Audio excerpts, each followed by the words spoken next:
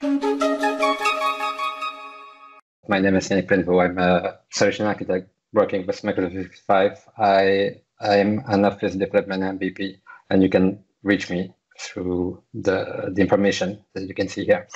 So today we are going to talk about the Microsoft Graph subscription and how to get started with them with Azure Functions. So as an introduction, what are Microsoft Graph subscription? They are also known as webhooks. So if you know about webhooks in other systems, they're basically the same in Microsoft Graph. They allow to subscribe any external system to receive notification that of activities that have happened in your Microsoft 365 tenant.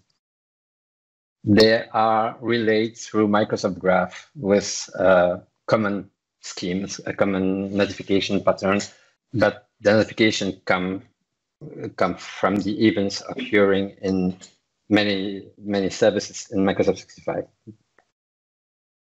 So what is it about? More concretely, you can see here that we have Microsoft 365 with all the services that it includes. And let's say that you want to build a system, a solution, then you want actually the information that you get in Microsoft 365. You want to be notified that something has changed in one of the services. So we will use Graph that surface Microsoft 365, and then Microsoft Graph will notify the changes that has appeared or that have occurred in one of these services. So basically here on the right, you can see mostly the resources that are supported now in Microsoft Graph v1. So it could be changes in Exchange with Mailbox, with users and groups in Azure AD, chat messages that are currently in beta. It is one exception here. You have the shop on list content and the files in OneDrive, and also the security alerts. So most likely it is what is covered and supported now in the V1. So it has to be done in initialization step where you create the subscription, and after this you receive the notification. So first of all, we want to create a notification. So our webhook, if you don't really know what it is a public URL. It is a URL that you can reach. In the case of Microsoft Graph, the URL must be public URLs. So in our system, we will have a public URL that we will need to expose. To create the subscription, we have the JSON that you can see here. It is we specify the notification that the notification URL. Sorry, it is the URL of our web server, and it could be whatever. We'll see that it could be an Azure function, but it could be also an app service in Azure, or it could be a web server in your local premises. And then we will say we want to subscribe to changes that occurs to that resource here. And we have to specify also the expiration of the subscription. We'll see that in a minute. So with this subscription that we want to create, we put this JSON and send it through a post request, a post HTTP request to the dedicated endpoint in Microsoft Graph. So basically it is /subscriptions. When Microsoft Graph receives this, it will immediately try to validate that the URL that we subscribed is valid. It is a valid webhook. So it will immediately contact it by sending a query, a request with a parameter in the query string that is called validation token. And we need to respond within 10 seconds with a success code and just pass it the validation token as it is. And when it is done, then the subscription is created in Microsoft Graph. The notification, once it is created, we will have to handle the notification. So we have still our servers. We have still Microsoft 365 and Microsoft Graph. And let's say, for instance, that in our case, we will focus on when an email arrives in the user's mailbox. So the activity occurs in Exchange Online. Exchange will relay its change through Microsoft Graph, and Microsoft Graph will send a notification through an HTTP post request to our webhook. Typically, we don't want the webhook to do complex stuff. We want it to respond right away. And so it receives the notification, then pass it to a backend process, whatever we want to do with it. But it responds within maximum 30 seconds with a success HTTP code to Microsoft Graph. What if it does not respond within 30 seconds? Microsoft Graph will consider that notification never arrived. So later on, it will try resending it. And it will do until there is a successful call. It will do it several times during about 4 hours. After 4 hours, notification will be forever lost. So let's try it with a demo here. So I will use really basic tools here just for the experiment. I will use Graph Explorer to create a subscription, and I will use the in-portal Azure function. So first of all, I will create my webhook. I already have one here, but just to let you see how it is done, I create in my function app here, I create a new HTTP trigger, and I will call it webhook PNP. And I want to make it anonymous because the URL must be accessible by anyone without any authentication scheme. I create it, and hopefully it will be quite fast. Okay, so what I have to make sure is that it accepts post HTTP request. Okay, so by default it does. And that's basically it here. Okay, I can switch the code, and I will just take my cheat sheet here with the code that I prepared and copy it. And so what do I do in the code here? It's really simple. I handle the validation step. So if I see in the query a validation token parameter, I just resend it as the body, as plain text.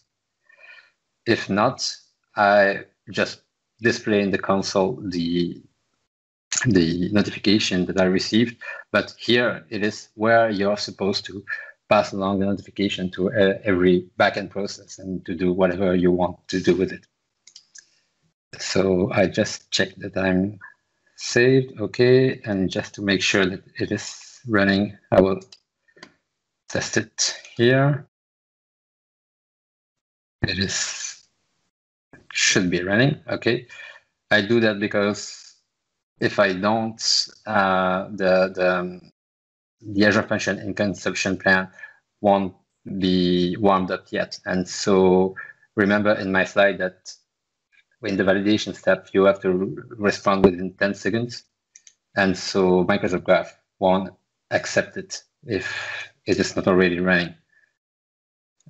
So it is saved, okay. And then now I have to go to Graph Explorer, and you see that currently if I type subscription and get, I have already a subscription, which I think I cleaned before. Let me quickly do it. Delete. Okay, so now not delete, get. Okay, so now I have a clean set of subscription and I will create a new one. So to create a new one, I send a post HTTP request with not this one, this one here.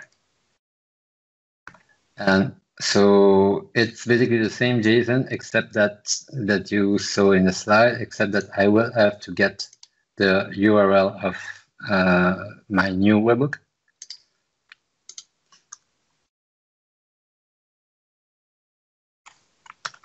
Okay, and I will want to subscribe to my messages. So webhooks will be smart enough to convert this to the appropriate user / and my ID. And I need to specify an expiration date time that will be not later than 3 days from now, about 3 days. So it's tomorrow, so we should be good. So if I run it, okay, it is created. So you see that I have an ID here, so 3069, so something like this. If I check here in the log, and I did not open it. Too bad. But you would have seen that it would have locked the validation token, and then we returned it. But okay, so now I have a subscription to my messages, so my emails in Exchange. If I check here, me, not MS. What is going on? You're in post. Yeah. Thank you, Heather. Yep. So yes, I see some messages that I have in my various folders and so on. Let me open up Outlook and I will send a message to myself. Okay, test. And send it. Okay, so I received it. And you see here that I have received a notification. Okay, and I will just paste this in my VS Code to make it more clear.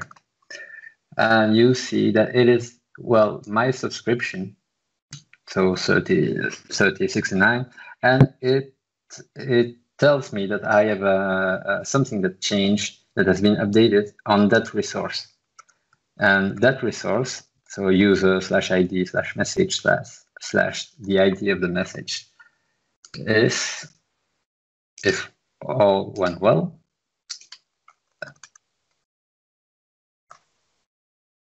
my message indeed. So basically with that in place, I can then query graph in my backend system and do whatever I need to do with the data that has changed in Microsoft 365. And it is basically it for the demo. So I will switch back for a next couple of slides. So some important considerations that the subscription maximum lifetime is quite short for almost every resources types in V1. It is a bit less than 3 days, a bit less than 72 hours actually.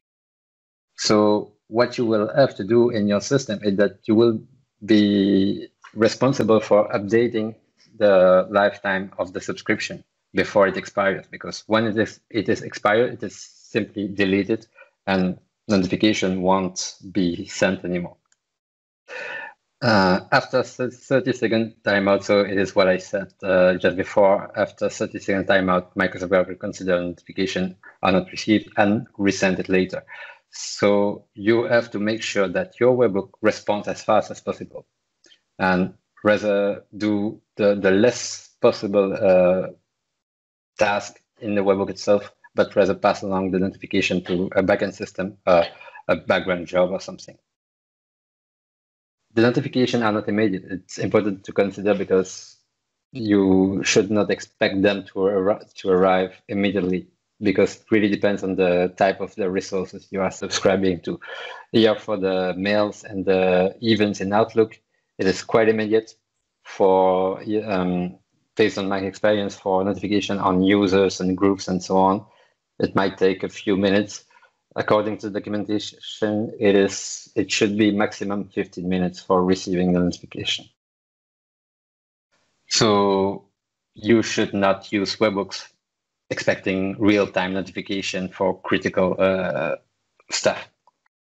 Webhook must have HTTPS public reachable URL. So it means that if your webhook is on your local premises, for instance, you will have to deal with the firewall, DNS, and so on and so forth.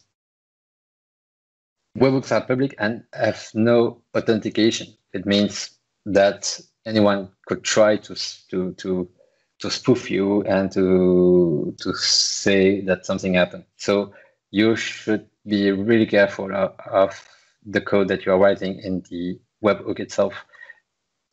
So what you can do as one step towards security is that in the subscription you can specify a client secret, not the client secret, sorry, a client state that is secret, and this one should be known only by Graph and your endpoint. And if it sends the secret, it means that it should be Graph, but it is one step ahead in security, but still not. If someone gets to know your secret, it can spoof the notification as well.